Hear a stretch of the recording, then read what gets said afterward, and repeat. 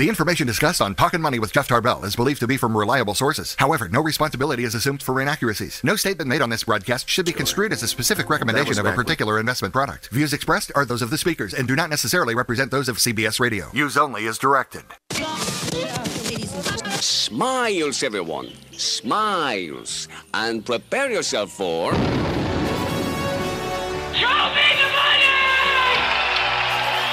Ladies and gentlemen, the radio broadcast experience designed to keep your wallet in top condition. It's Talkin' Money with Jeff Tarbell. Talkin' money. Talkin' money. More money, more money, more money. And now entering the studio, your guru for fiscal fitness, Jeff Tarbell. Right. How you doing? Good morning. We are back live and not in the studio. We are on the road. We got all kinds of things going on today. We are at the Purple Place restaurant, which is in El Dorado Hills, and of course they put us in by the bar, which is 8 a.m. at the bar. John said they were already changing the keg early this morning, so we're ready to go. We've got our Gary Narbaris. Did I do it right? That's right. That's close enough. Good enough. Yeah. Good enough. Gary was our Facebook co-host winner. So he came out today, and we've got the Big Wake weekend and all kinds of things to do. So we'll get to all that, I think.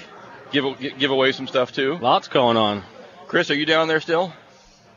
Yes, I am. Hello, Chris. Okay, Chris. So we're going to start every show the same way we normally do, which is not normally in the bar, but the same way. From the mind of Christopher Laud, 30 seconds from the mind of Christopher Laud. Chris, what's happening? Haven't seen you in a couple of weeks. Yeah, I know. It's a little weird. But this Wednesday is going to be the vote. Hopefully it's the final vote for the Sacramento Kings saga. And everyone's kind of flipping out because Chris Hansen said that, I'm going to up my bid another $75 million. But that's not really what this is all about. The NBA is going to be deciding if the Kings should leave or if they should stay. They've already kind of said that they should stay. So it doesn't matter how much money you put in. The Sacramento Kings are staying in Sacramento, and they're not going to give the team to Chris Hansen. He's already said he's going to move him up to Seattle. He's got a website, Sonic's Arena, so everyone knows what he wants to do. So it doesn't really matter if I could only say maybe if he was offering $1 billion for this franchise, maybe he would be able to buy it and move it up to Seattle. But I think the Kings are staying, and they're going to be here for a long time. All right, that's mine from Christopher Laud. I wish I was the seller of a basketball team right now. Just boosted $75 million here and there. Well, $75 million amongst friends. I mean, a guy like Mike, $75 million doesn't mean much to me. A guy like me makes him $2 an hour. It probably it adds up a little bit. $250. Before we get going too far today, I do want to say a big thanks to Mike and the folks here at the Purple Place. Thank you so much for having us up. Hey, thanks for being out here. You guys are great. And Mike's been giving away some breakfasts and doing some things, so we really enjoy it. And normally John and I would be in the parking lot during the race, or somewhere out in the corner somewhere out back in the blizzard. But so to come inside and have a place to food and have a little breakfast is great. So, how's business been? Actually, pretty good. We're doing well. A little different times now with all the financial markets going crazy. People are a little skittish, but they're still coming out to eat. So I still drink my ass off, and it doesn't matter really. Actually, the worse things get, I keep working my way to the top shelf up there. So yeah, that's a down economy. People drink more. Is that? It's a dirty little secret. But, how long have you owned this place? 2006 November. We took it over. So you had, and did you see a noticeable drop off, and if so, about when? We took it over in 06, and it was pretty slow when we took it over. Okay. We took it over cold turkey on a Wednesday. Local place, kept all the staff on, started fixing it up day one. Was it purple when you bought it? It was purples for a long time. Open since 1955. So if we were to change the color, I think we'd be run out of town. Get a beat down? Yeah. And so from then, we built business all the way up. So we knock on wood, we started pretty low and kept building. So yeah, awesome. I contend. Now I live over on the Roseville side, but it doesn't matter where I go or when I go to eat. There's always a damn line. And my wife's always asking me, I thought you said the economy was bad. It seems like everybody's always out at restaurants, but you noticed it a little bit. Yeah. We noticed that families that are used to get a babysitter on a Saturday night come out and drink, and we'll see them Sunday morning, are instead coming out to dinner with the kids and then coming again to dinner with the kids. That ruins a good buzz, doesn't it? Yeah. Yeah. They're not spending the big bucks where they don't need to, but they're still spending the money. They're just being a little more careful where they put it. And you've got such a unique location here that it's kind of in between, and there's not much around you, I guess. Or maybe I'm not scoping out your. I guess if you go to the new Folsom side, there is, but you kind of got a little niche here. I think it's kind of nice. Yeah, we're the anti-chain. You see a lot more in Folsom where you get a lot of the national chains. Yeah. And in a purple building, you kind of have to embrace being the unchained. You don't see a lot of purple places around. No, that's for sure. So you can follow Mike and his group on Facebook as well, the Purple Place, and you can come down here. What is he at? We're on Green Valley? Yeah, Green Valley Road, right at the edge of Folsom, right next to the lake. So we're in between Browns Ravine and the Folsom side. Yeah, so you're climbing up the hill there a little bit. And we also have the new Folsom Bridge, which makes my life a lot easier. Oh, yeah. Absolutely. Going back and forth. I was here like in 5 minutes. I thought, this is too easy to get across. I remember driving across the old dam. And and then when they took that away, yeah, that would not have helped. Yeah, so life's better. Well, Mike, I really appreciate it very much. I'll let you get back to work, and thanks for having us in. Yeah, and thanks for being in. Breakfast and everything else too. So we'll keep moving on. Thank you so much. Yep. Have fun. That's the owner, Mike, at the Purple Place up here in El Dorado Hills. So nice enough to have us in for what we're calling our Big Wake Weekend. Big Wake Weekend, that's right. And we thought they might have yanked out one of the big hydroplane boats here, but it was just too many things going on and too close to that. So if you're Actually event, exactly. If you're tuned in for that in the second hour at 10 o'clock, Bob Richardson's going to join us, and he is a promoter of the Big Wake Weekend. And I have the guy's got to be, if I understand correctly, he actually was able to get Folsom Lake shut down for a weekend to only their event. And I don't know how you do that. I mean, honest to God, I don't know how you do that. Amazing. It's going to be cool, though. It's going to be extremely cool. Now, I think they did it on the river a few years ago, and I mean like quite a few years ago, down there in front of your building there, Gary, in West Sac. But I don't know how you convinced the state of California to close down one of the most popular recreation areas in the state on a hot weekend. On a hot weekend, there's going to be. I think talk about it's going to be a hot mess when people are showing up with their boats, and you cannot get in. You can't get on the lake. Yeah, so I don't know. So we'll have to talk to Bob about that. He's got to be.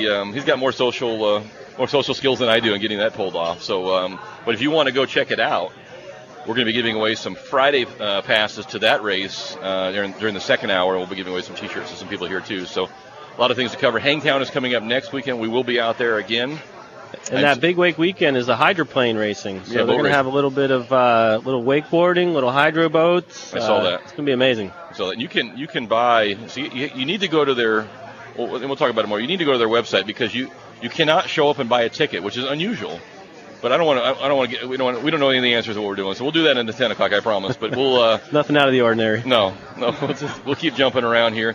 It is Mother's Day weekend, and for all you mothers and mothers, happy Mother's Day weekend to you, and hope you have a good weekend. We got a lot of things to cover. Where you been, by the way? I haven't seen you in 2 weeks. I know. I feel like I've been gone for a month. I was down in Yosemite for a week. What are you doing down there? Just riding motorcycles. with a bunch of 10-year-old fourth graders. Nice. How old? By Monday night, were you already tired of that? Yes. It was for the kids. That's all we kept saying. It's for the kids. Doing it for the kids. It's fun. We took it's weird to have a weekend off and not be gone. So we took last weekend off, and I invited my brother-in-law over with some of his toys. And, of course, some of his toys are a D6 cat. I saw that. And we tore the living hell out of my backyard. Nothing like landscaping with a cat. It's like trying to kill mosquitoes with a nuclear bomb. And so I'm not sure that it looks any better now. Actually, it doesn't look any better now than it did before because you cannot. There's no sculpting with a dozer. You're moving stuff from point A to point B, and then you get done and you're like, oh God, what did I do? Now you got to really clean it up. And the problem we had in the past, I don't know if you followed during the winter, we had almost had a house that we just remodeled almost flooded out because all the water from our neighbors ends up on our porch basically. So we tried to fix that problem, and this is the problem with whipping out a dozer, is that you're not done yet. So now you look around and you say, okay, well, I can't live with that.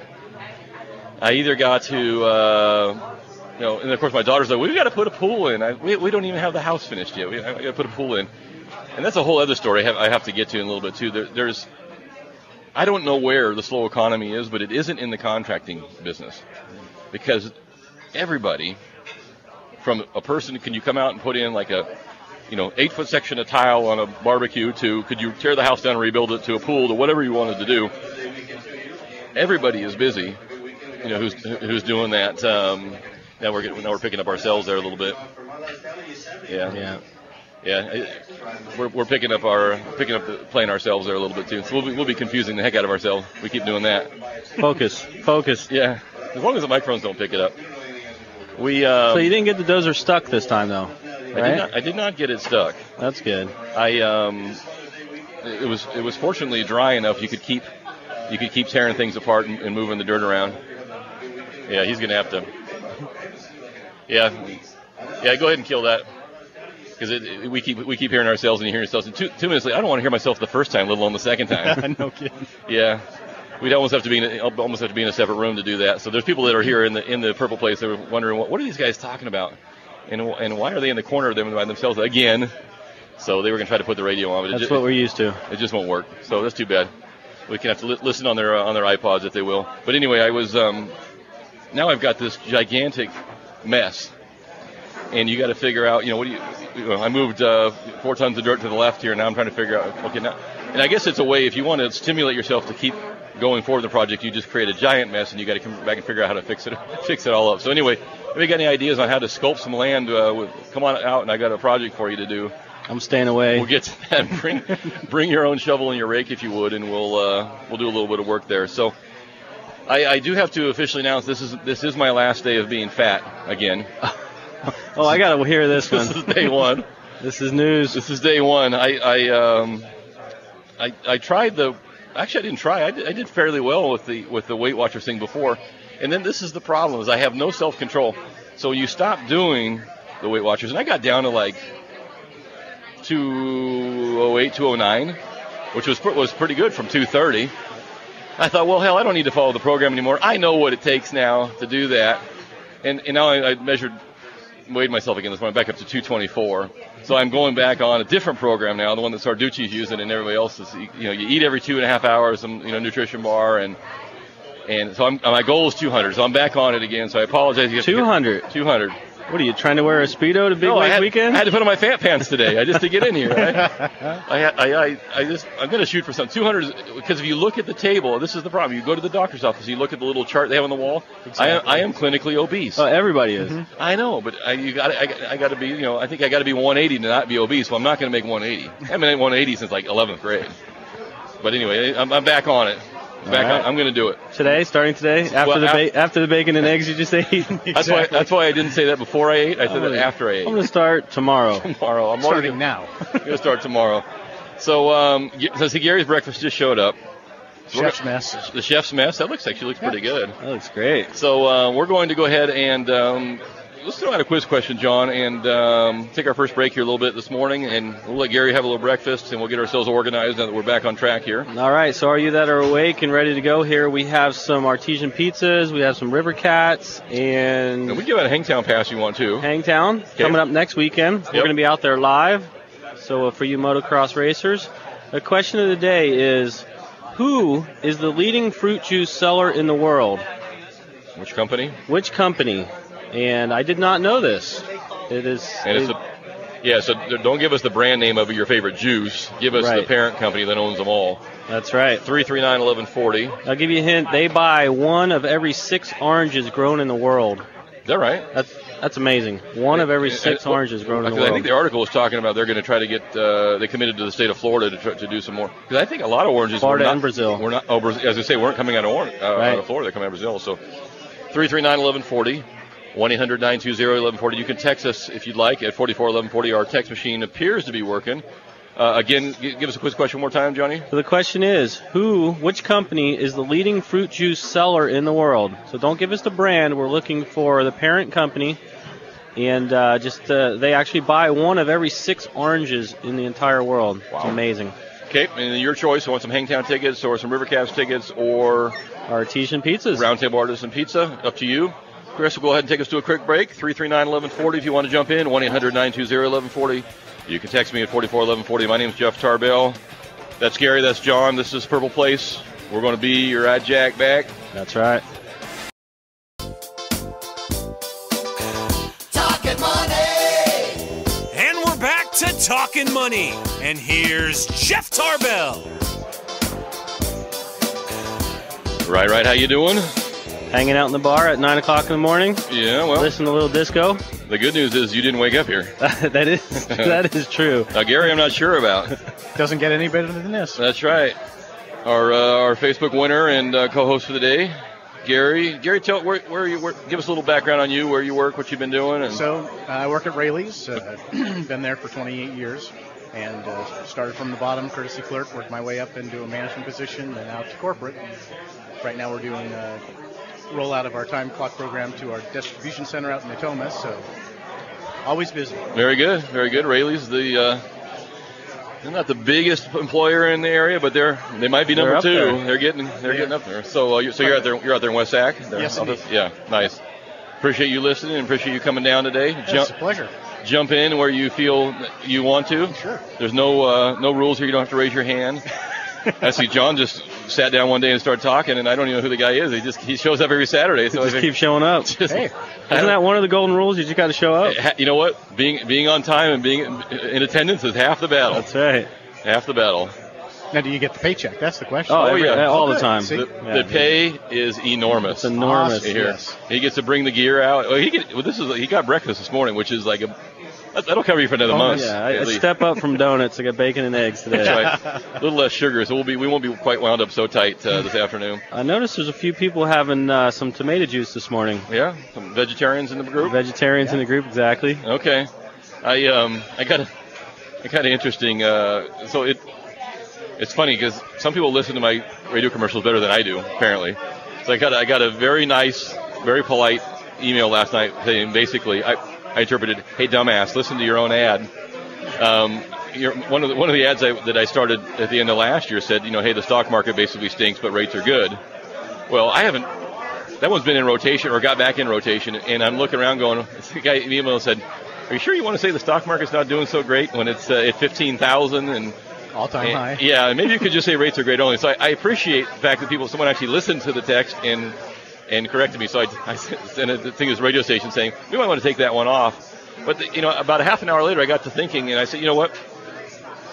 The Dow is at 15,000, but the Dow is only 30 stocks, and most of those are your blue chip or your bigger companies, and some of them would consider them a defensive stock. So I started looking around. Is everybody doing well who's in the stock market? Because if you look at the Nasdaq or the S&P, there's 500 stocks in there. And I was thinking about this one because what was the gist of that? It's just saying that almost 90% of the earnings growth of the Standard & Poor's 500 was driven by 10 companies. Yeah, so 10 companies are driving 90% of the earnings growth. Of the growth, yeah. So I couldn't go through where I was and on my iPad. I couldn't scroll down through the list of all 500 S&P stocks, but it would snapshot different groups, by in alphabetical order, and there were a lot of reds, and the reds were a loss for the year. So I thought, okay, so it's another one of those things. If you just listen to the news and say, okay, the stock market's kicking butt and everybody's doing great. Well, those 30 stocks were, and you could see a snapshot of the Dow 30, and all 30 of them were, I think the average for the group was up 18%. So those 30 were good, but let's look at 500. Let's look at 1,000 stocks. Are all 1,000 up? Well, if 90% of the gain or the earnings in the S&P 500 is from these 10, that means there are 490 of them somewhere else aren't doing as well. That's right. So I think that you have to be careful. Well, A, I appreciate the person telling me maybe your ad isn't right on target, and he's right.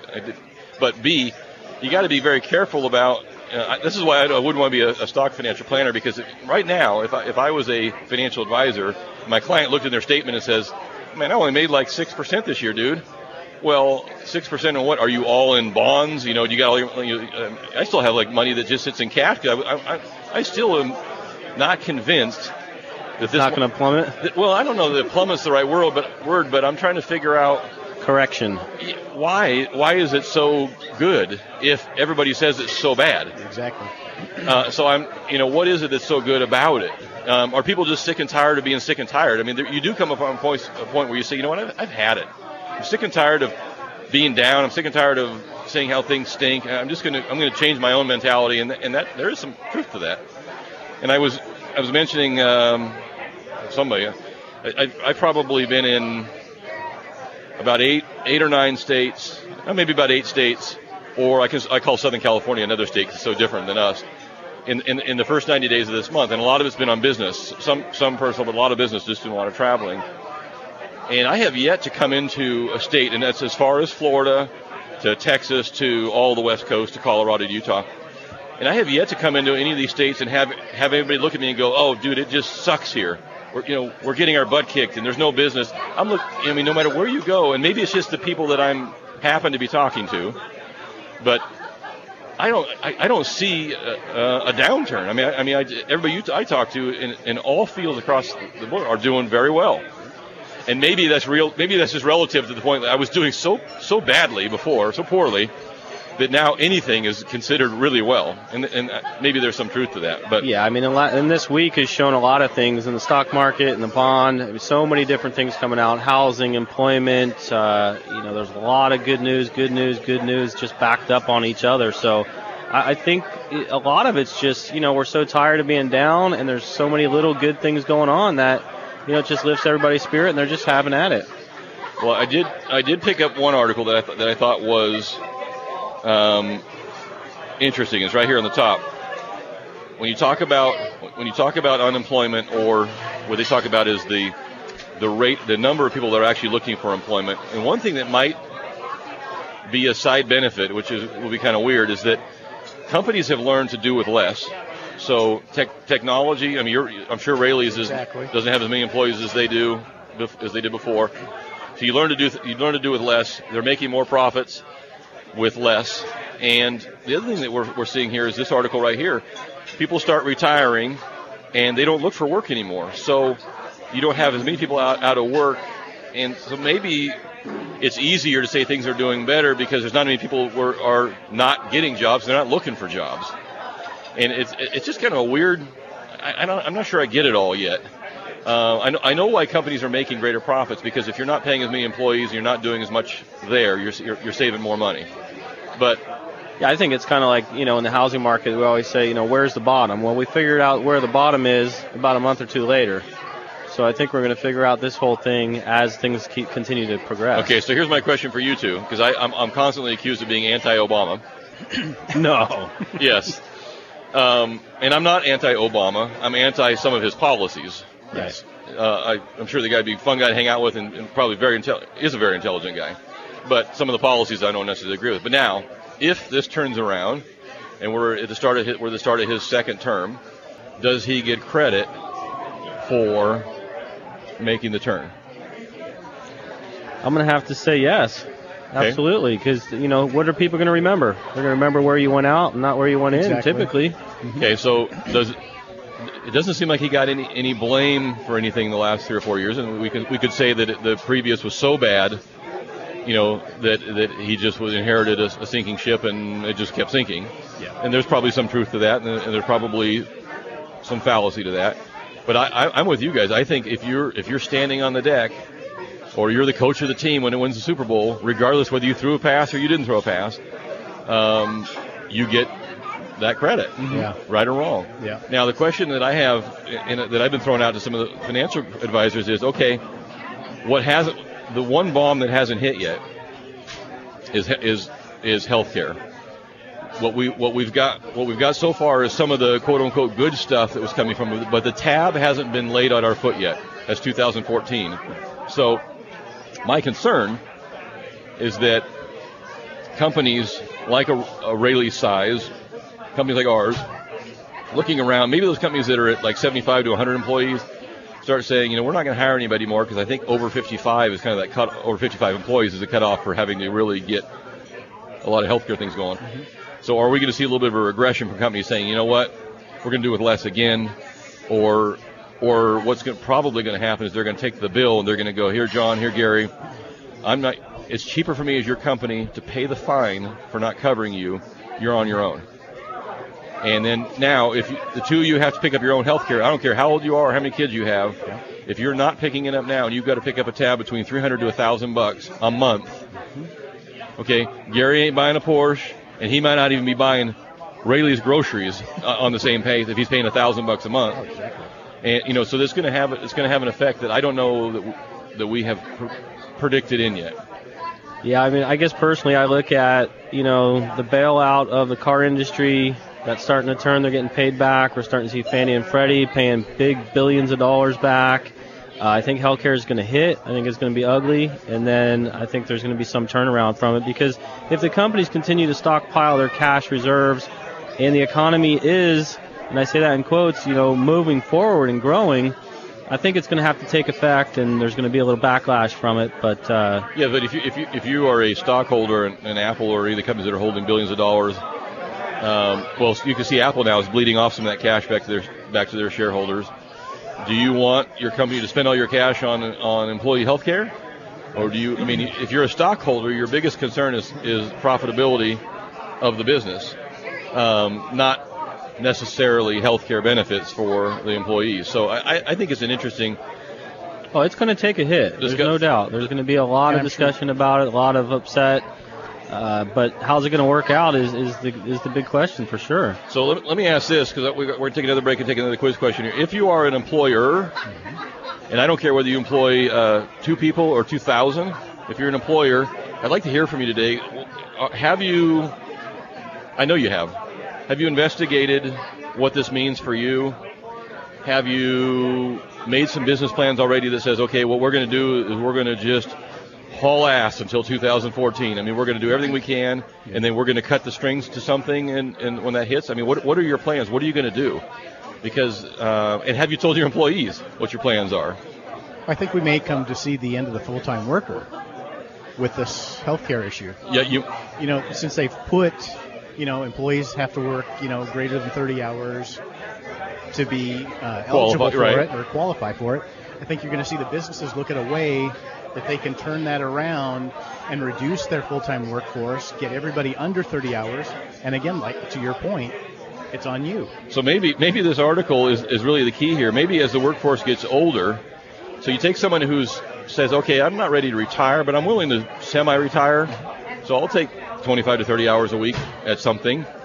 And then the employer says, okay, well, rather than hire John, I'm going to hire John's dad, because John's dad will come over here, and I'll pay him $25 an hour with no benefits, and I'll keep him on, and John's out in the street. So maybe it's the younger worker looking for that full-time employment that may be, on the string there, and that could be dangerous, particularly exactly. I'll show you an article here that talks about student loans, which is the next bailout that they're proposing, and that's going to be another discussion as well. So a lot of things to cover, but if you are, we'll throw out a little text question there at 441140. If you're an employer, or if your employer has notified you that there are some changes coming that are not to your benefit, let me know, because I'd be interested to see what's going on outside of our own company. I mean, we're struggling with, what do you do, and how do you do it, and how do you handle it? Because we're in a very cyclical business. You commit to do X, rates go up 1 point, our volume goes off by 40%. We're in trouble. So you have to maintain some flexibility there as well. So we did get did we get the winner to our last quiz? We did. So our last quiz question was about orange juice. Speaking of breakfast. Yeah, it was about orange juice. It was actually about the fruit juice, leading fruit juice seller in the world, with billion-dollar brands such as Minute Maid, Simply, and Del Val. The answer is Coke. Coca-Cola. Coca-Cola. Wow. Yep, they buy 1 of every 6 oranges grown in the world worldwide. That's amazing. Yeah, that is amazing. And they're planning. There's about 25,000 acres of new orange trees being planted in Florida and Brazil, and Coke is buying all of them. Wow. Every single bit of 25,000 new acres, plus what they're already buying. So we did have a winner, and I believe it was Brian. I think Brian. Brian. Okay, we have his information. Yep. So let's go throw out another quiz question on the air here. You can text us if you want. 441140. You can give us a call, 339-1140, 1-800-920-1140. And your choice, some Hangtown or some River Cats or some flatbread artisan pizza from Round Table. Your choice. We're going to do the boat passes probably here, because we have to get those out today. So Go right ahead. So with oranges comes bees, right? Yeah. And I might have just blown this, but here's the question. What is the biggest, most buzzed about anti-aging ingredient right now? What is it? So like for like makeup and stuff, or? Yes, makeup, serums, anti-aging cream. Anti-aging creams. Apparently you or I have not been using any of this. No. It is it's something that goes in there? In there. Orange and juice. It is hot. It is the hottest, most buzzed about anti-aging ingredient in these items now. What is that item? 339-1140, 1-800-920-1140. It's Mother's Day weekend, so listen to the answer. Right, maybe you want to get some of this. If you buy some for your mother, does she take that as a compliment, or does she go, am I getting old? That is a good question. Like if you gave her a Weight Watchers plan, is she, am I getting fat? Based on the prices of some of this stuff, it is a very nice gift. Oh, it's a nice gift. It's a nice gift, yes. Okay. I had one of those right on my lip one time, but that was from... So what is the most buzzed about anti-aging ingredient out there right now? 339-1140, 1-800-920-1140. You can text us at 44-1140. This is Talkin' Money. We're going to be right back, Jack. Talkin' Money. The action continues now with Talkin' Money and Jeff Tarbell. Right. How you doing? Doing good. How's everybody out there? We are live, as you can probably tell from the background noise there. Actually, we just kind of pump this in like they do those sitcoms where they pipe in put a bunch of music in the back, fake laughter and fake entertainment. We are at the Purple Place, which is up on Green Valley Road, just up in Eldorado Hills. Yeah, before, if you're coming up from Folsom before you get to Browns Valley, right? Browns Valley is the next one up. So right there on the main drag. And the place is full. Yeah, the place is packing up here pretty good. So I say, what recession? What recession, exactly. Yeah, I mean, for me, like a good breakfast is like a half a donut, or now it's gonna be one of these little fat bars that I have to eat because I like drop some weight back down. That's you missed that, Mark. I said I'm back on my diet thing. I ballooned back up to 224. I got to get back to 200. So. Anyway, Mark Koppel's joined us. We'll talk to Mark in just a second. So we did have a quiz question, though, a good Mother's Day gift. Yeah, the quiz question was, what has become the most buzzed about anti-aging ingredient out there? And apparently there's different serums and potions and lotions. And it all has, we have a winner from a text line, it all consists of bee venom. Bee venom? Bee venom. Buzz bee. Bee venom. Well, it's out there. It's easier than getting stung individually. That's right. It quickens the pace. But you said the stuff's not cheap, huh? It's not. I mean, how do you get bee venom? How do you milk a bee? We have some Bee Nigma anti-wrinkle cream at $123. Oh. We have the, I can't even pronounce it, Royale Youth Serum at Nordstrom for $142. Yeah, so you can get the La Creme Bee Venom Mask for $185. You try milking a bee. It takes a while. That's why it's expensive. That's right. There's a lot. There's not much venom in the bees there. So I wanted to get into a couple things because the second hour we're going to do a little bit of the Big Wake Weekend, and Bob Richardson is showing up, and we're going to give away some stuff here and on the radio, and we'll talk about a little bit of boat racing and some of his marketing. But this came up, I want to say, 2 to 3 times this week, 10 times a month. That's just for me. I'm sure for John as well. And the question, the most common question I get either emailed to me or called into me is one of two things. I've been contacted by a company that does loan modifications, not the lender, but an outside company that does loan modifications. Or my bank has contacted me about a loan mod. Or I've been in a loan mod and I don't know what to do now. Or my bank screwed me in my loan mod and now I just lost my house to foreclosure. And none of the above has ever been a positive story that I've heard. But generally, I only hear from the people who are now panicked and they don't know what to do. So I was going to come on here today and say, don't do a loan mod. I'm not sure they're successful. And yet my buddy shows up, Mark, who's here, and Mark, that's all he did for many a year for one of the big box ones, one of the big ones, the ones who should be doing it.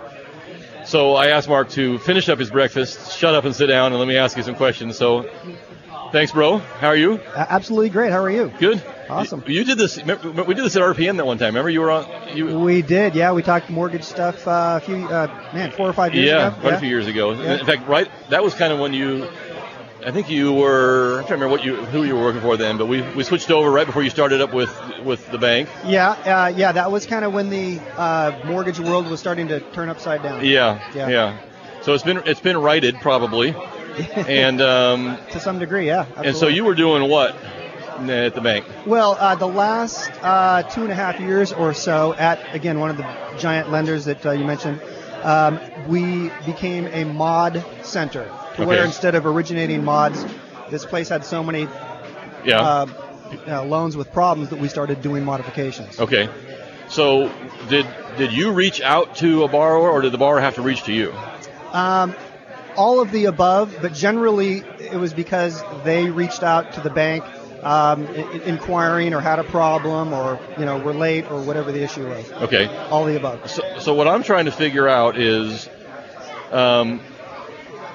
what is the right process? I mean, what should somebody expect? Because you hear a lot about this. Well, we'll throw you into a trial, and then they throw you out of the trial. It didn't work.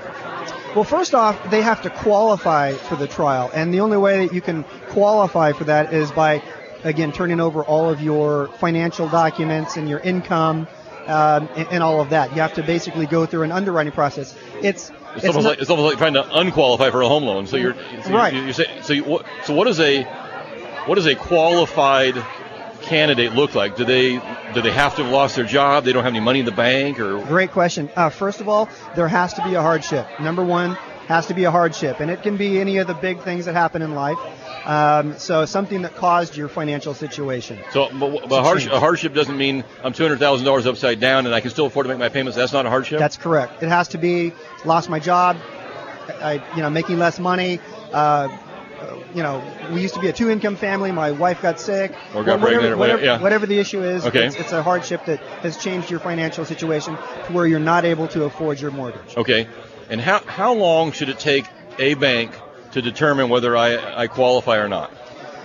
It usually is up to the customer. It's not unlike, again, getting a loan. I need all of your information, your taxes, and so on and so forth. That's kind of what gets you there in the first place. They're going to ask you for all of your information. There's a 5-page application that gets put together, and all that has to be answered, correctly and completely. Completely is the main thing. If there was anything blank, that would usually let the mortgage company kind of just sit on your file. Okay.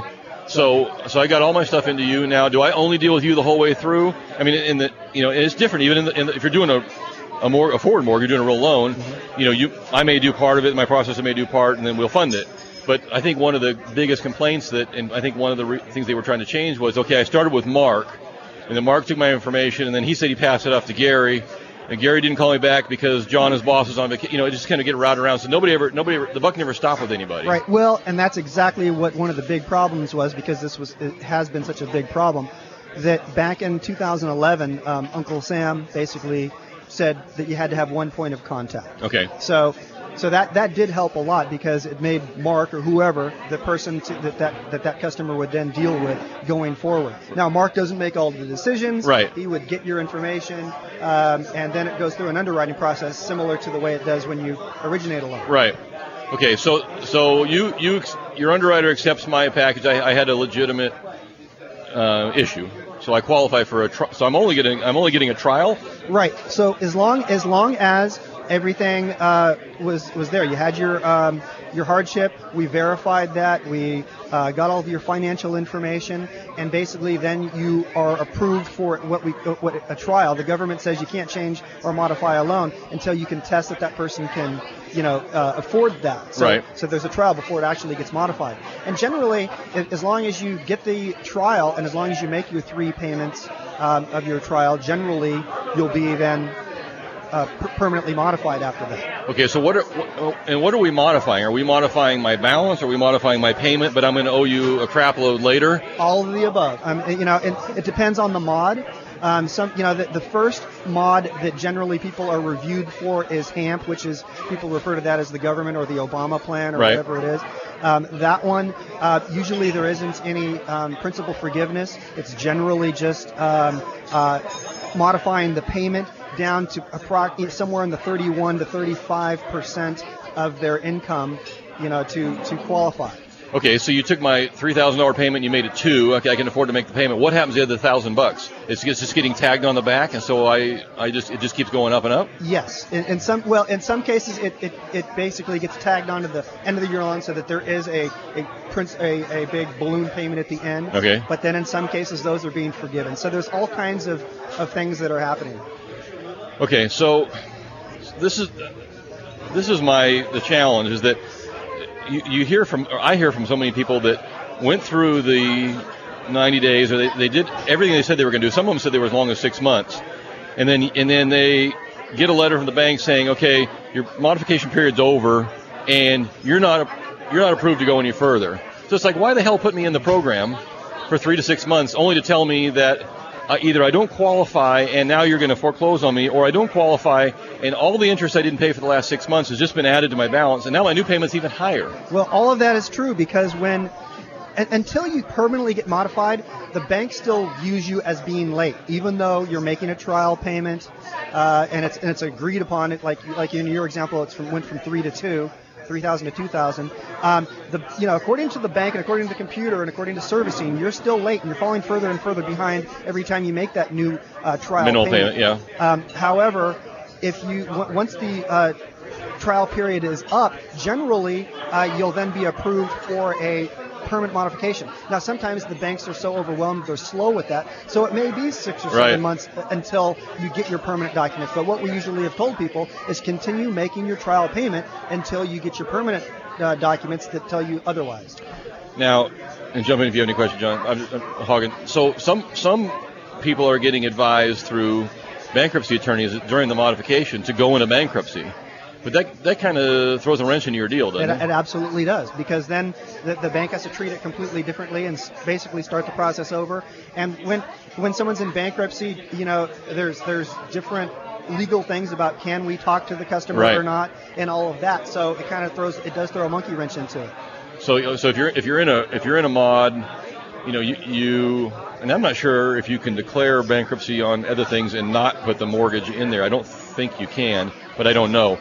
But and I'm seeing as much. I think again, I'm not understanding. I think you can, but most people do throw that in there because that's kind of the reason that they trigger them into stop foreclosure or whatever the case might be. Yeah. So, in your experience, just from the ones that you dealt with, out of all the, let's say you put 100 people into the trial period, how many people actually got a modification? Once you're in trial, it was pretty automatic. It really was. Now, getting there, it can take time and a lot of effort. And just because you want a modification doesn't mean you're going to get one. Again, you have to qualify for it. Yeah, we were talking before the show today that so is underwriting trying to flush out. I'm sure that there's a fair number of scammers in there who just can afford to do what they're doing. They're just looking around and going, well, Kevin got one and Billy got one, and my neighbor's house is only worth $200 and I owe $3, so I'll go after one too. And that kind of jams the system up, but they're there, I'm sure. That I believe that absolutely happens. But as long as they've submitted their paperwork and they can justify everything, and their tax returns show this, and we can see that their income went from X to Y, and we can we verify all of that, and as long as then their income is enough to make the trial payment, because some people say, well, yeah, I lost my job. Well, if you lost your job, you can't afford any payment, whether it's $1 or $2,000. So a trial's not going to help you. No, exactly. So that's why you have to qualify, just like you do when you get a new mortgage. So here's my contention, and we got to take a break at the top of the hour, but is that if your modification is only going to take all the interest you didn't pay and put it on the backside, and you were already upside down to begin with, hell, you're never going to get out of that. You're going to be constantly buried forever. I think you have to be realistic and say, okay, if I short sold the home today, then everything is done, and I can go rent what I can afford, and then I can theoretically be back in the process in 3 years. If I go through this trial, or I go through the trial, I'm accepted, and I keep paying on this house, yes, the market's picking up, but so my interest keeps getting added because I'm. It stops. Basically the interest doesn't continue to get added. It got put on the back, but in many cases, the bank would then, after the fact, go back and send you a letter 6 months, a year later, and say, you know what, that's gone, that's forgiven. Okay. So basically, it got stopped. It wouldn't continue to grow. Okay. But basically, the government has been pressuring the banks to write these things down. Okay. And to make them right, if that's the right word, and then bring them to a point where that's gone. And writing down, you mean writing down the principal and interest payment or the balance? Writing down the balance, which takes off that accrued interest. Okay, and then recalculate the payment based on that. Okay. No, the payment then stays the same because the payment that you'd be making on the trial would not be including that piece that they put on the back. Okay. All right. Well, that makes sense. So it's and lastly, because what are your thoughts on a third-party modification company? In most cases, it wasn't helpful. If the customer has or had a problem, they should call their lender and work it out and follow whatever the lender says.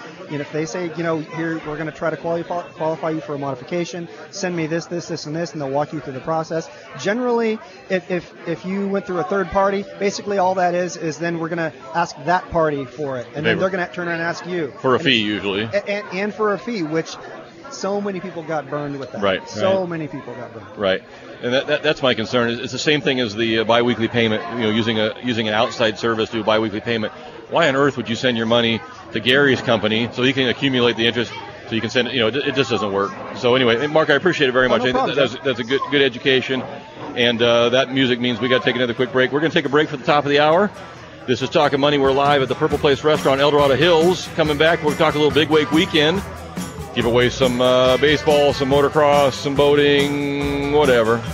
We'll be right back. Talkin' Money.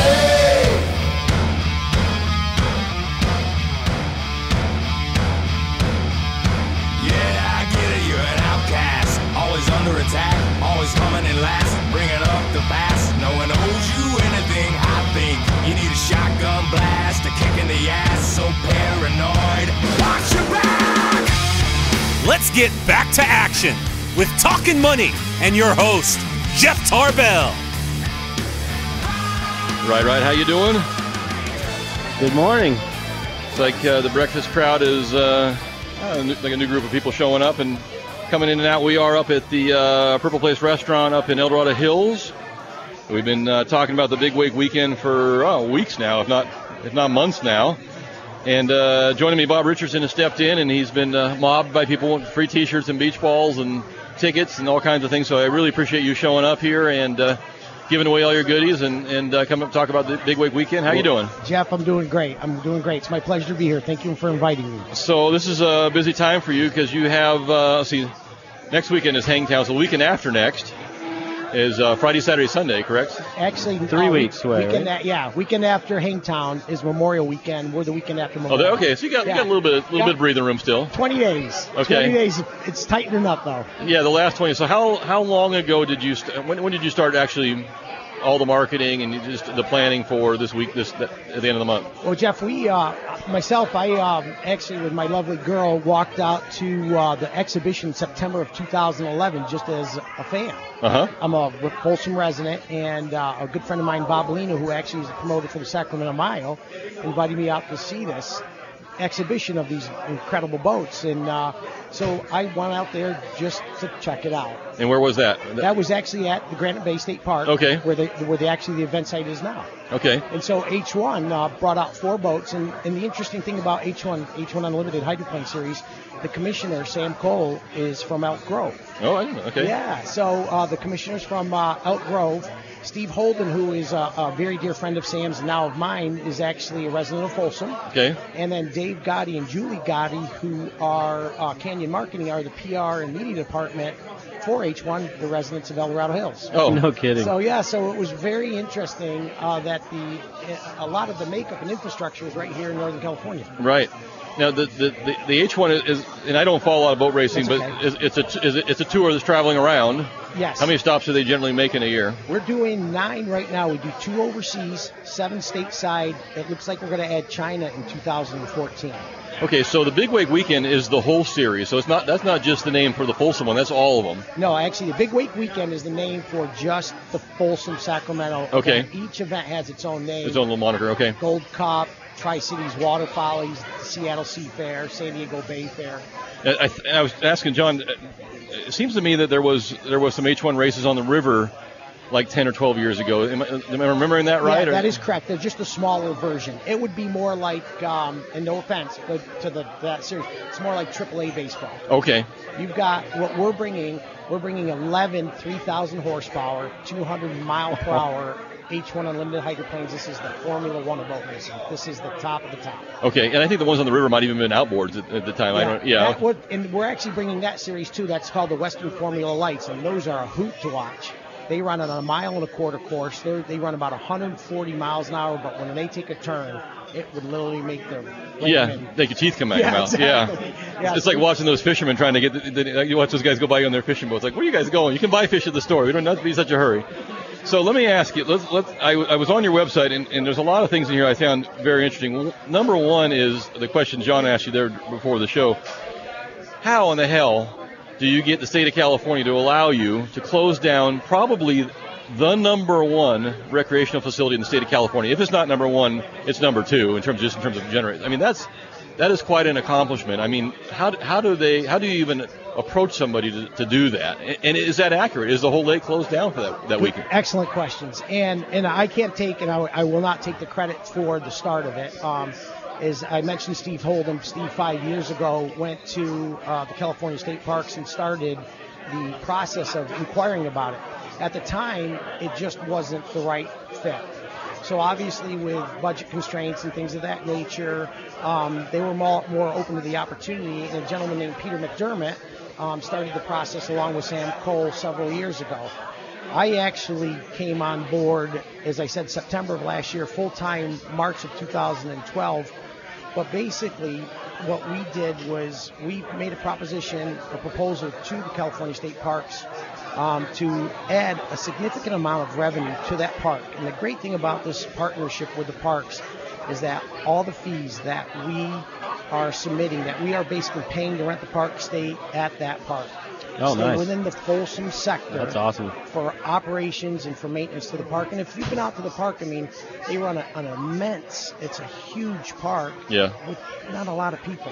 Right. So we're out there, we're beautifying the park, we're bringing in private landscapers and assets to really make it look like a world-class venue during race weekend. Yeah, it's funny if you relate what the state of California has learned from the Hangtown event, and that department, they have become partners with dirt diggers, and they have realized that not only do they make money from it, and so does the state. They realize it's such a phenomenal venue, and they've learned to partner up and do these kind of things. It just seems to me. So am I accurate? Is Folsom Lake shut down for that whole weekend? No, actually, and it's probably one of the most common questions we get. Believe it or not, we're only taking up the race course itself. Only takes about 15, maybe 20% of the lake, if that even. I would probably say less.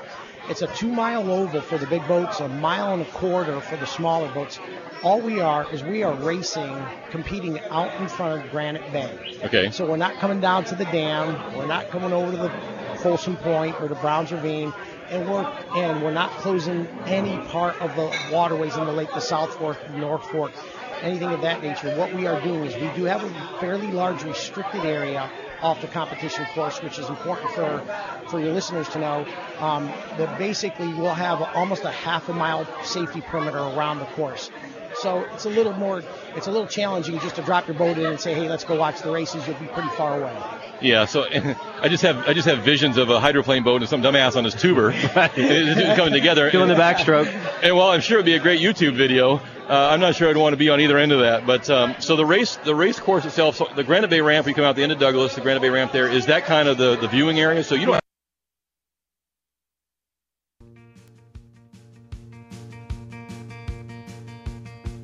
Building the Granite Bay State Park on Tuesday after Memorial Weekend, 6 a.m. We're putting in luxury lakefront hospitalities. We're putting in skyboxes. We're putting in bleachers, beautiful grandstand.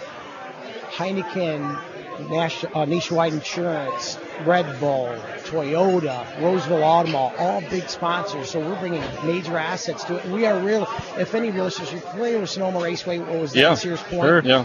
It's going to look a lot like that, huh? Yeah, that's a great trick. And I have to actually give a little shout out to Sonoma Raceway and the folks down there, because a lot of their infrastructure and a lot of their personnel are coming out to help execute this race weekend. Okay, very cool.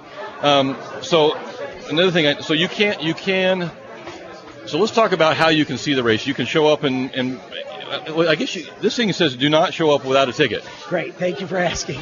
So everybody, again, because of what we've done with the park, because of the amount of effort and quite honestly the finances that it takes to bring this. I mean, we're just looking at just shy of $1 million to bring this event to the area. So what we have is it's no different than a basketball game, a football game, or any other stadium, indoor or outdoor. We have to sell tickets for that. Right. And so what we are going to do is what we have done is we're selling our tickets online. Okay. And you redeem that ticket for a wristband, and you can do that right at the end of basically Douglas Boulevard and Alvin Folsom Road. And then you come into the event site with an event wristband. Okay. So can you? And so I see where there's a boat set up there on the left side there. So that's where you're going to be redeeming for your tickets, or? We actually starting next week it'll be on the other side. Okay, the bigger parking lot there. So in right next to Bank of America in the little shopping center there, we're going to have will call, ticketing, and the whole 9 yards there. In addition, for the fans, for the GA tickets and things of that nature, we've rented Sierra College Boulevard, the whole parking lot. So on Saturday, Sunday, you can actually go there, redeem your tickets there, or purchase tickets there. Free shuttle ride. From Sierra College? Yes. Okay. Both free. But don't show up at the lake trying to get in. No, do not show up, and do not show up at the lake without a parking permit. The parking at the lake is fairly challenging, only because we're building out the event so much. Right. So we'll park about 70% of the folks off-site. Okay. Now, let's talk about so you can buy a pass and you can watch it in the grandstands. But there are some passes you can buy. You can put your boat in the water and watch it from the water. That's correct, and that's actually we've already sold out of the first level of that, and there's probably only about 20 so left on the second level of it, and it's a really, really cool package. It's called the Acreage Premium Package. But basically what we did was we constructed a log building that will float in the water that 35 lucky folks now, actually it'll probably end up being 135 by the time they load their boats up. Right. It's like being at the 50-yard line. Okay. Front row at a football game. You are on the race course. Now you're at a safe distance away. I'd like to be right behind the starting point, please. Exactly. So, and it's something I would probably say 90% of the folks that purchased it have never witnessed. So they get to tie up.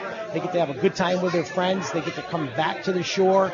We've got live entertainment. There's so many additional elements just on boat racing. Boat racing is probably about half of what we have in store for the weekend. Okay. So, and a lot of people have probably never seen an H1 race. I have not.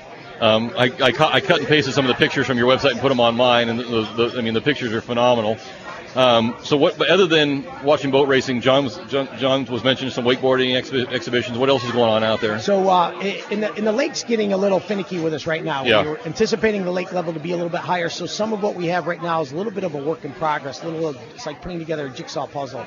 However, we've got the Hyperlight experience, which we've got pro riders coming in from Florida, pro riders coming in from California, the best of the best. It's going to be a really, really neat visual on the water. They'll put jumps and ramps and bumps and things of that nature. Our goal is to have about an 800-foot cable system installed. Again, that'll be water level, lake level, depending. If we don't, then we'll tow with Sea-Doos, and I think it's going to G23. Yeah, nice boat. Yeah, exactly. Yeah. That's what I understand. So we've got the wakeboard Hyperlight element. We've got the Jet Lev. I don't know if anybody has seen this. These are personal water packs. Oh, those are awesome. Oh, nice. So he's going to be flying 3 times a day, and that's really cool. And then on top of that, we got live music. We've got the Jeff Watson Band. We've got a band called Conflict of Minerals. We've got drum and bugle corps coming. So it's going to be a full day.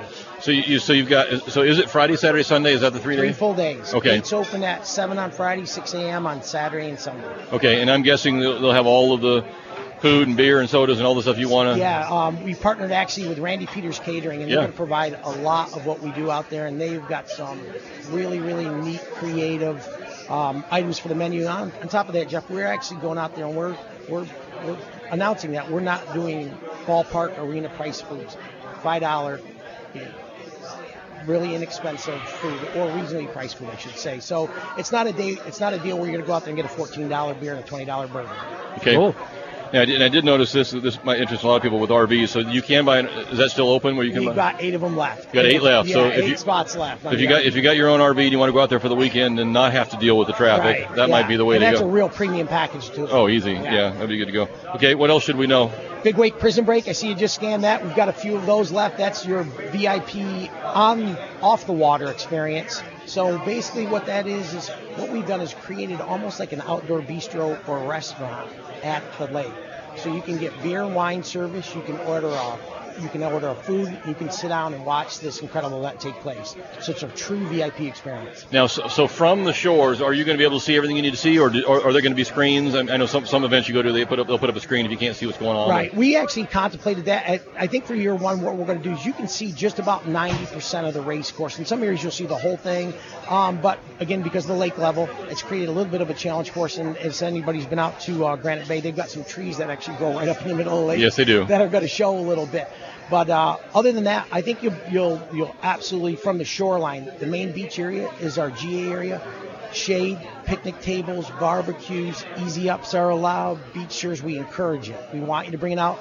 Little coolers are allowed. The biggest thing, no bottles, no booze is what we say. So those are the two big things. No pets. All right. So, and we're going to give away, we got to take a break here in just a second. We're going to give away a pair of passes to the Friday event. We'll do that here in just a minute. John will come up with some kind of quiz question. He's got something in his mind there. And so keep in mind, if you remember nothing else, remember this: don't show up at the gate without your ticket.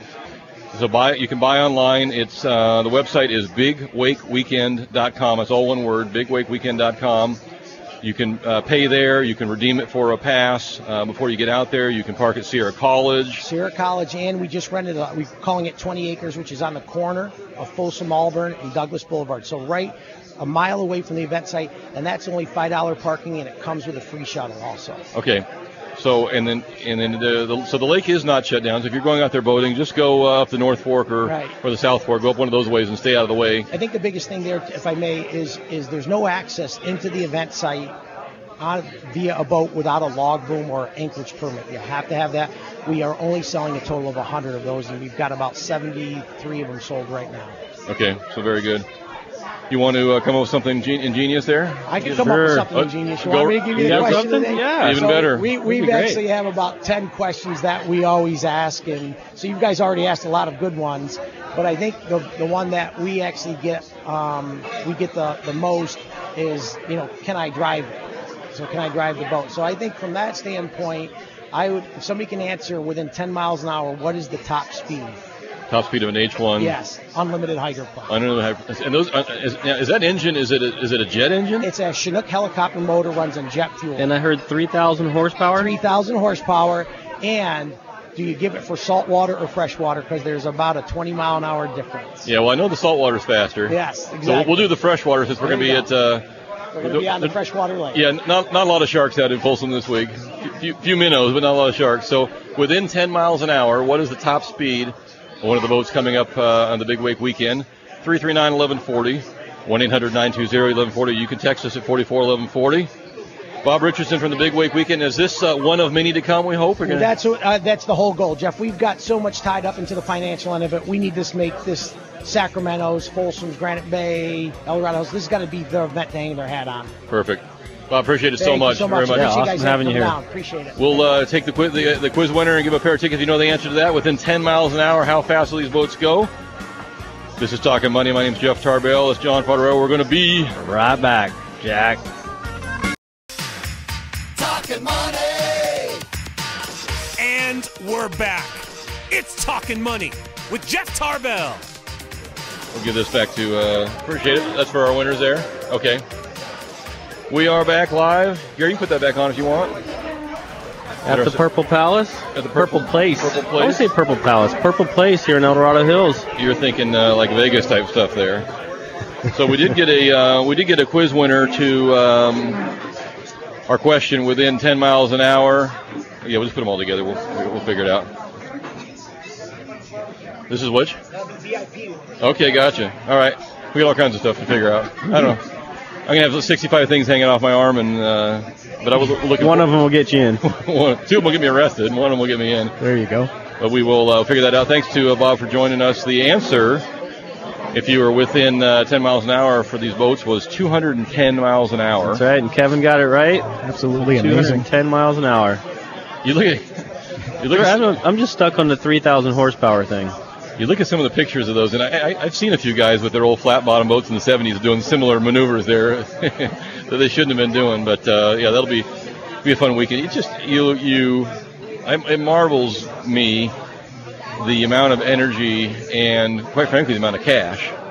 So Bob said they're in about $1 million just getting this thing together and promoted and put together. I hope that it gets good turnout. It would be nicer if we had a little more water this year, a little higher lake level. Yeah. But you got to do with what you got to do. It's like the ski resorts, right? It snows or it doesn't snow. Either way, we're open. And that's so. But it's nice they're bringing that to the North State.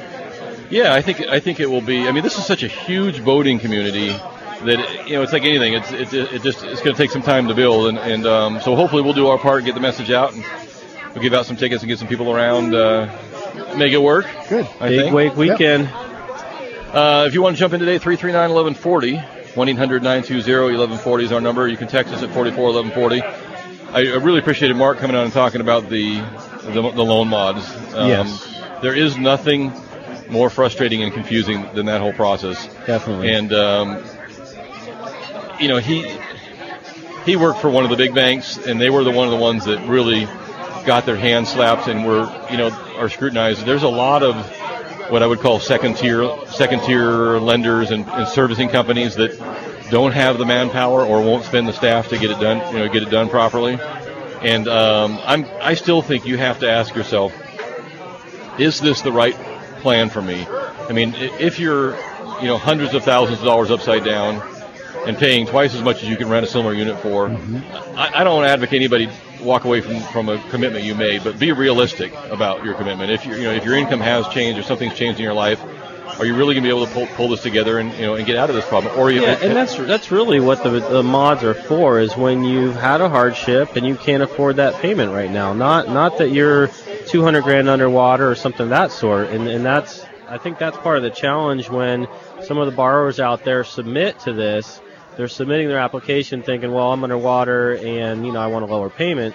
It's really there was a hardship and I really can't make my payment. Yeah, I don't know. He's that's why I want him to come on, because I mean that's all they did all day long. He's seen all the good examples of things, and I only hear about the bad. Exactly, and that's all I ever hear too is the bad side. So to hear that they were doing them, they're doing them properly, they're getting them done, is a little bit enlightening. I think one of the frustrating things, though, as a homeowner in that situation, so short sailing and having to get out of your home because they won't remodify your loan or do the modification, but they're willing to sell your home at the lower rate to somebody else. Right. So you're walking out, somebody else is moving in at a lower rate that I could have paid that rate. Right. Very good point, Gary. I mean, it's like, okay, if the true market value on a short sale is $210 and I owe you $310, and if I leave, you're going to sell it for $210 less fees. Exactly. Why not give it to me for $210? And the only logic that can be there is that it would incentivize more homeowners to do the same thing. So I'm not going to reward you, the homeowner, for skipping out on $100,000 debt to me. Correct. I'm going to move on with somebody else, and you're going to pay the penalty for that. But that is kind of the same person, the same homeowner would tell you, well, hell, we spent how many billions of dollars rewarding the bank and bailing them out for doing things that they shouldn't have done. Why don't I get to step up in line and get bailed out too? So I think that's a very good point. I think the banks have either been forced or come to the conclusion that it's cheaper for them in the long run to try to figure out how to keep you there, even if it means getting a little less payment, having the house go vacant, having to fix it up, and then having to resell it, and that whole process. And by the way, we're not getting any payments the whole time that goes on, is not in their best interest. Yeah, right. It just took them a while to figure that out, but they're starting to figure it out. I do want to bring up one other thing, another kind of a common theme that was over the last week or two, and that is, I guess, 2 points. One of them is that I'm very frustrated with bankruptcy. I don't know if you should say the attorneys or the process. I'm not sure which, but bad information is being passed around, and I'm starting to see a lot of this now of people whose houses go into bankruptcy, but they don't give the house back. They keep the house, but so they're still making their payments, but the creditor considers the account closed, so it's not on their credit report, and then they call us and they want to refinance, and the lenders consider the loan done, but the lender keeps taking the payments. So I think my suggestion to you is if you're contemplating a bankruptcy and it involves a mortgage and you want to stay there, that you understand or you're getting very clear with the lender that I want to, and there's a term for it, I just went blank on it. I was going to say reclassify, but basically you want to recommit to the mortgage. Maybe they all have to be thrown in there in order to reorganize everything. But I think that immediately upon exiting the bankruptcy, you or your attorney needs to contact your existing lender and say, hey, you know what? We want to keep this mortgage going. We never stop making payments to you. We don't intend to leave. And I want you to consider my account good. Or if it was late, then consider it late, but consider it open, please. And then, and accept my payments and report it as properly. Because what I'm seeing is that a lot of people are going into foreclosure. Going into bankruptcy. Their house goes in with them, and then they kind of just put their head in the sand, and they don't really know, what does that mean? And the biggest one, I think, is one of John's clients. It happened to John's clients, and I'll mention this again, is that just because the lender quits calling you doesn't mean things are all done. It does mean that perhaps they can't get any money from you, but it doesn't necessarily mean they were in a big-ass rush to get your house out of your name. And so you kind of forget about it or ignore it, or maybe the second mortgage is kind of still out there. And what I'm seeing is the second mortgages are still reporting you late every single month, right? Even if they've been bankrupt or foreclosed. And so that still goes on. And then the first maybe didn't foreclose on you right away. So you have got to be proactive with your own finances. It's only you that gets hurt. And that's why I just think the short sale is such a, if they'll accept it and if you can go that route, is such a better process because it ends and it ends. And there's a date and you know what the date is. The sale's done, you get a HUD-1, you move on. Yeah, and it's not, well, my house is tied up. I don't know, do I own it? Do I not own it? I'm not sure. I haven't made payments on it. I still live here. I don't still live here. Right. And then, and the other point I want to bring to you, let's say everything just goes perfectly fine. You had a foreclosure 3 years ago or bankruptcy 2 years ago. That's fine. The waiting period, 2 years after a bankruptcy, 3 years after a foreclosure, is only the beginning. Okay, that's the minimum threshold to get back in the door. Yeah, there's no guarantee at that point that you can purchase. That's right. And so many people have called us and said, well, hey, I'm 3 years past a foreclosure or short sale, or I'm 2 years past a bankruptcy. I'm ready to go again. Well, okay, what have you done in the interim? Well, what do you mean? Hell, I'm not using any credit, dude, because last time that didn't go well. Yeah. Okay, so subsequently to losing your house or going bankrupt, you have absolutely had nobody extend you any credit at all. So you've proven nothing to the world. Yeah. That's worse or as bad as the bankruptcy or the foreclosure. So you must immediately be proactive, and I mean immediately. Like, go to your bank and say, "Hi, my name's Gary. Here's $1,000. Put it in an account and give me a $500 credit card, not a debit card. I need credit." Go to your gas station or whatever you got to do. You have got to build some credit. And you've got to use it, you've got to pay it back, you've got to get going on it, because what happens is these loans come back and we run them through what's called an automated approval system. It's a artificial underwriting, if you will. There's not an individual. The system comes back and tells us yes or no. And if it's a no, the only way you can get around that is to physically go to an underwriter and have them override the no. And this happened to me this week on a VA borrower. It's not impossible. And a lot of times the reason it says no is it just saw you had a foreclosure and it said, whoa, this might be a high risk. We better have someone take a look at it. That's not the end of the world. But for a lender to sell that loan and get their money out of it is much easier if they have a yes. If they have a no, then Gary, the underwriter, has to look at that file and say, okay, John, you had the foreclosure. I can see you had some issues in the past. I see why it gave you a no. But I also see this. I see that your job was in trouble in the past and is better now. I see that you went out and immediately got some credit, or you kept some credit. I see that you've built up some good savings and have some good reserves. I mean, all the issues you tell me happened to you, I see where you resolved them. You've made some movement so that doesn't happen again. And I'm willing to put my name on as an underwriter on that file and say, you know what? Yes, John had trouble in the past, but I see that he's resolved it.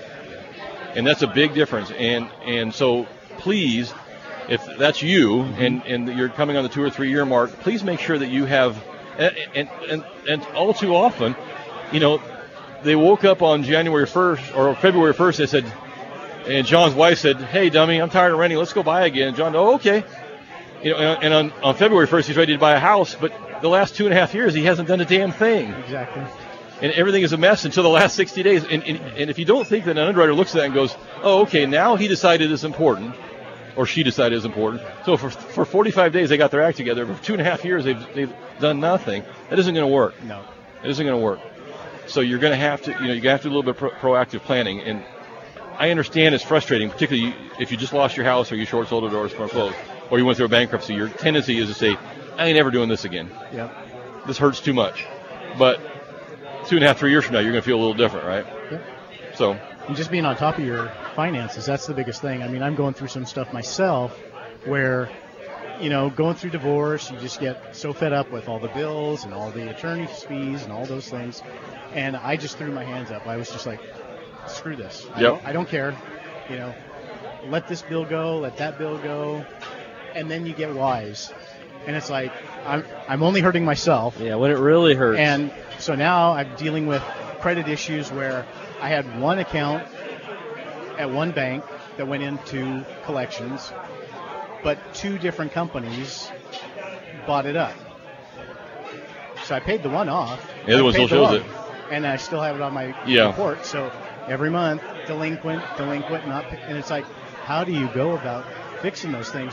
And it's like you don't realize, that one, who cares, is really going to bite you in the rear end down the road. Yeah, and John and I, we teach a high school class on credit, and I use this example every single class. I say, one of you in this class is going to leave your apartment somewhere down the line, and your cable box is going to be sitting there, and you're going to say, hell, I'm not taking that thing back. They can come find me, and they don't care. They'll just put a minor collection, and it'll be like $118. And it will haunt you. And then it'll add interest, and then it'll get sold to somebody else, and then now you'll have 2 of them, and they'll both be at 2.25.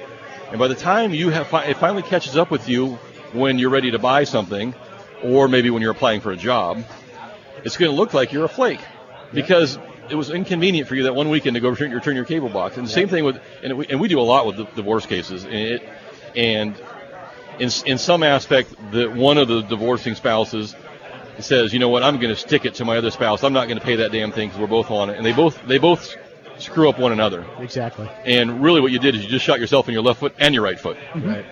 And it's very difficult, and it's those emotional ones that are very difficult to deal with. So I get you. That's a great point. We got to take a break. 339-1140, 1-800-920-1140. You can text us if you'd like at 441140. We have give another Hangtown pass away if you want, or some River Cats. Hangtown next weekend coming up quick. Okay, what do you got? So the dollar bill, the new dollar bill is coming out, and the question is, outside of the president, who else has their signature on the dollar bill? There's a couple. Okay. Do you want the position or the name? The position or the name. Position or the name. If you name them both, we'll give you a pizza to go with your Hangtown. Right. There you go.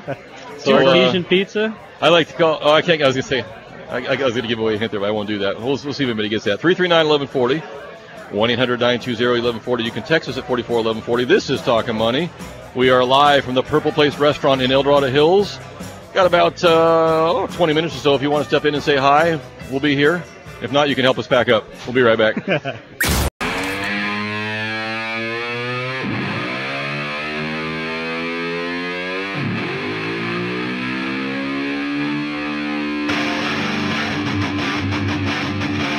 Talkin' Money!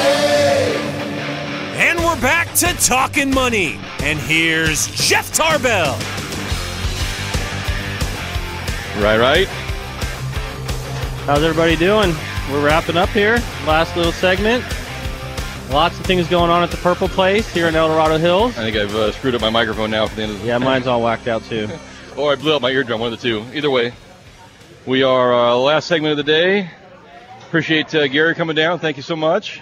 Glad to have you. You can win lots of things on Facebook if you pay attention to our Facebook page, which does roll over to the JeffTarbell.com site, and I think that they also rolls over to Twitter. So one way or another, you ought to be able to find us. And if you can't, you're just not paying attention, or we're hiding from you. One of the two. It could be one of John's ex-wives. There's 4 or 5 of them running around. Yeah, there. right. Yeah, that's right. Thankfully not. Thankfully not. We have our last segment of the day. She jumped in the big chair. Lisa McGovern Clark. You never talk on the radio, do you? Never. Never? Hold on, I got to turn your mic on. It's only taken Jeff 15 years to to get me on the show. Well, there is a great political risk by having a PR team on there. So, what do you do? What are you doing up here, by the way? Well, I'm up here making sure everybody got up here today to talk about the Big Wake weekend. And hold this in front of you. This is radio. The Purple Place. There you go. It's like you.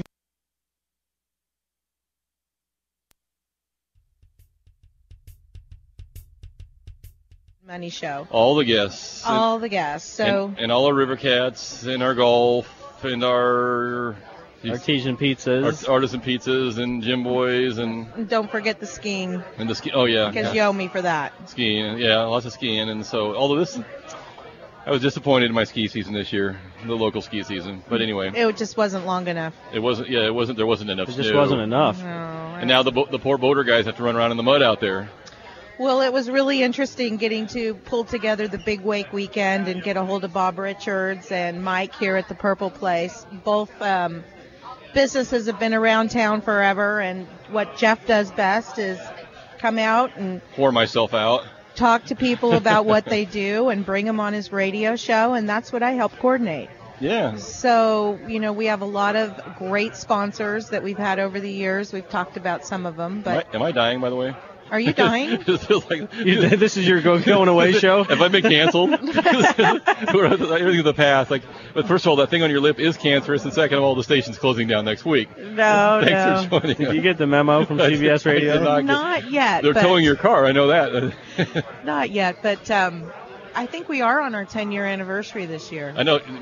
Gary was asking us, how long have you been doing this? And I know that the twins, I said were in first grade. My wife said, no, dummy, they were in kindergarten when you started doing this. And they're finishing their freshman year. So that's coming up on 10 years if you're good with numbers, depending on where you started in there. So that's okay. That's a few Saturdays. That's quite a few Saturdays in a row there. So. Yeah, yep.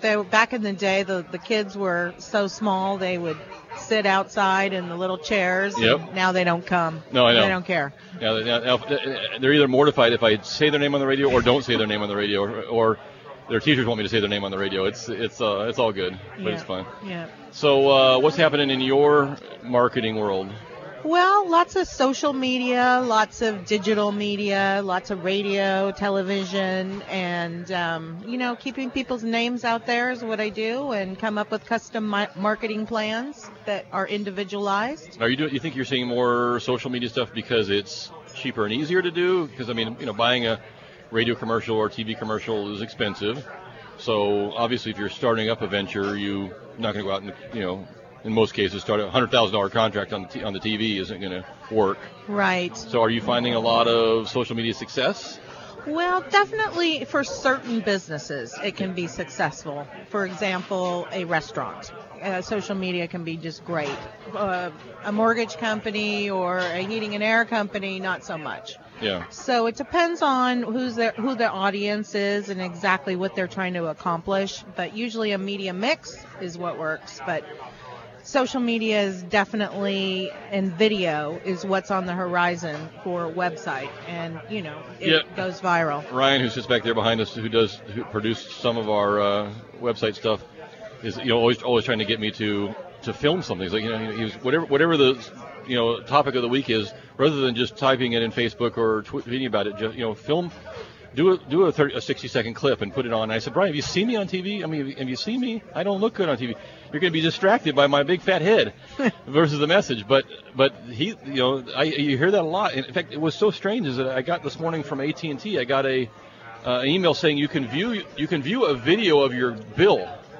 I'm like, now why the hell would I want to view a video of numbers? But I guess it's a video explaining that this portion of your bill is toward this, and this is this, and if you want to reduce this. I didn't watch it. I thought that was weird. See, I agree with you because you get all this video stuff, and we're so trapped for time. Now all of a sudden we're going to sit and watch a video where I don't get it, but it seems to be the thing that everybody wants to do. Well, that's exactly what I heard in the last marketing meeting I was in, is that go to video and sit your audience down, let them watch it because they don't want to read it anymore. They want to see a visual. I do think you can. So, for example, I did a couple of them recently. I did one for the reverse mortgage, which I do think is more helpful than reading it, because there are there's some inflection and some sincerity and some level of trust you can hopefully get across in a video, or like I found in the radio, where they can at least listen to you, that you can't put in text. If I hand you a flyer, here, John, here's a flyer on reverse mortgages, you're not gonna get the same feel. And I know that our company did some video for recruiting too, which was more of kind of a testimonial. I had another company. I didn't work at this company to begin with. I shut my company down and came over, and we recruit people. We get a lot of people that way. So why? What brought you over? What made you want to come over to do that? So I think that some of those things in video are easier to communicate than they are through print. But I am a little bit like John. It's like, even when I see, on Facebook, or people send me, hey, look at this cool video link. It's like, I look at it, I'm like, that's going to be like 2 minutes. And I don't want to sit here and watch 2 minutes what you might think is funny, but I think you're just stupid. Right. So I'm a little bit conflicted on whether the video. Well, it's a media mix that works. That's it. Yeah. So you don't do all video, and you don't do all this or all that. You don't, and you individualize and customize your plan for your audience. And something Jeff's done a great job of over the last 15 years. Been very consistent and keeping his name out there, keeping his commercials fresh and his show, interesting. And I think what I learned a little bit this week, I did a little bit of traveling and was looking at some other ideas in the mortgage business, other opportunities for us, and we were looking at companies that were strictly internet only. So what I would call our company primarily like a boots on the ground. We have agents. John knows 10 realtors and 20 financial planners and 2,000 prior customers. That's a guy who's constantly reaching out to each one of them. And we were looking at companies that don't know anybody. I mean, they just strictly are Zillow and Bankrate, and they get their leads off of that. And it's interesting because I think that people believe that, well, just because I created the JeffTarbell.com website, and I posted on XYZ site, I'll have a flood of traffic coming to me. And these guys were looking at me and saying, you don't understand how many years and years and years and years of building, that following and the follow-through ratio and the good comments to go with it, to get us at least so we're in the top 5 you can see.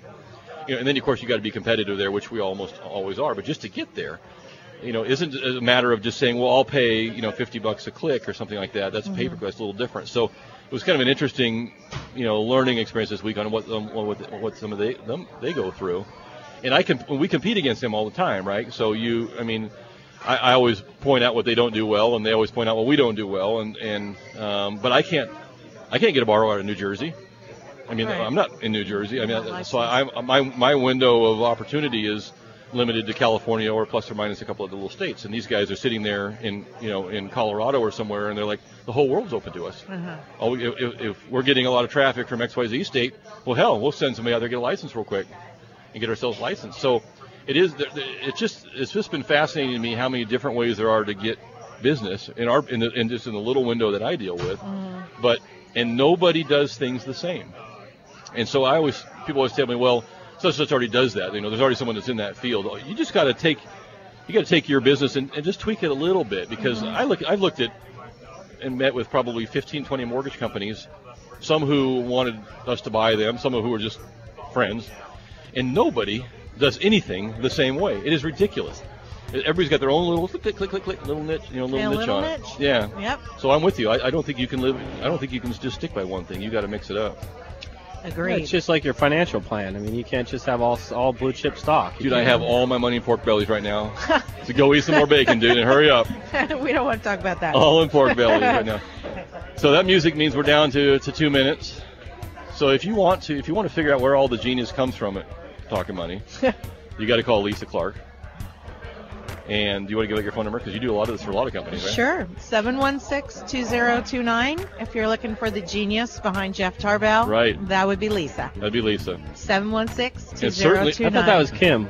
Yeah. We beg to differ. I'm just kidding. When it comes to the giveaways and the goodies and the stuff, it's Lisa. When Lisa it comes does to, a great job. Comes Absolutely. to getting home with scams, there's all women behind me. I'm like the Wizard of Oz, just behind the curtain, and nothing exists behind the curtain.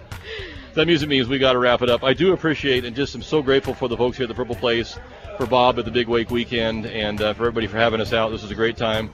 Nice to meet you. And Mike. Thank you for coming out. And and Mike at the Purple Place. Yep. So we enjoy doing this, and When John says this is like one of the nicest places we've ever been, believe me, it is. We are normally. We don't even have to go outside in the parking lot and get locked out in the snow. And we're going to see you at Hangtown next weekend, right, Jeff? Hangtown Live next okay. weekend. And so you won't be able to hear, but Jeff will be there. I'll be there. Yeah, you won't. We'll hear it. We'll be inside. That's looking forward to it. Oh yeah, right. Follow me on Facebook this week. We'll give away a few more passes to Hangtown. We'll see you next weekend, everybody. Have a great weekend. Be cool. See ya. Aloha. Talkin' money.